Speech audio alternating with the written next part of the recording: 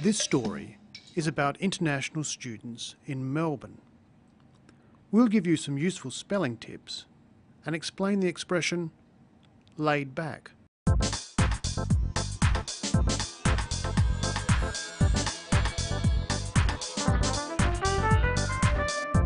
We are right here in the heart of beautiful Melbourne. We are Australia's student capital.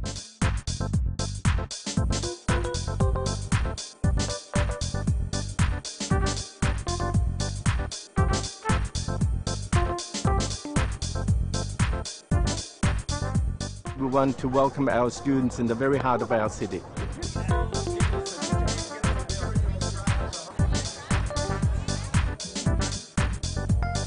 Melbourne is proud of 140 ethnic communities. Now those communities send their children here, and then you add to it, the word of mouth. So we are a wonderful and popular destination. He said, those communities send their children here. Their children. Because the children belong to the communities, he uses the possessive adjective their, which is spelled T-H-E-I-R. Now listen for another there. I mean, it's very easy to make friends here. They're so kind. It's so great to be in Australia. He speaks quickly. He said, I mean, it's very easy to make friend here. They're so kind. It's so great to be in Australia. Listen again. I mean, it's very easy to make friends here. They're so kind. It's so great to be in Australia. They're so kind. Here, there is short for they are. They are so kind. So it's spelled T-H-E-Y'-R-E.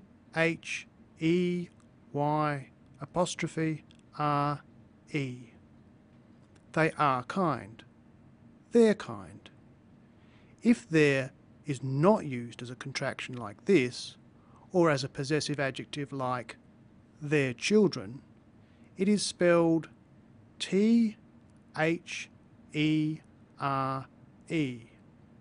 It's over there.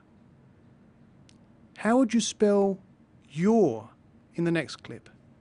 People are very helpful. You're here, you're one of us, so they're going to help you out. You spell it Y-O-U'-R-E.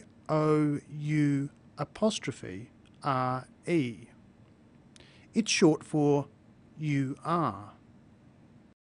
He said, you're here, you're one of us.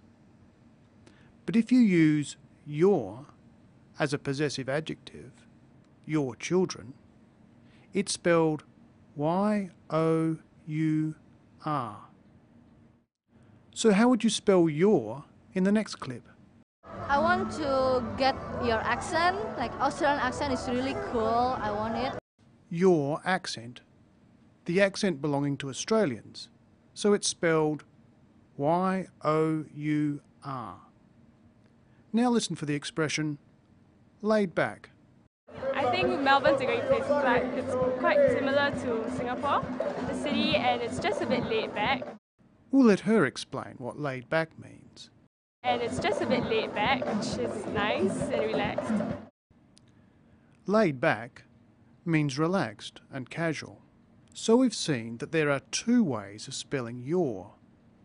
The possessive adjective form your city and the contraction of you are.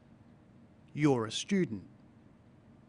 The three ways of spelling there are the possessive adjective their car, the contraction their, they are studying, they're studying, and T-H-E-R-E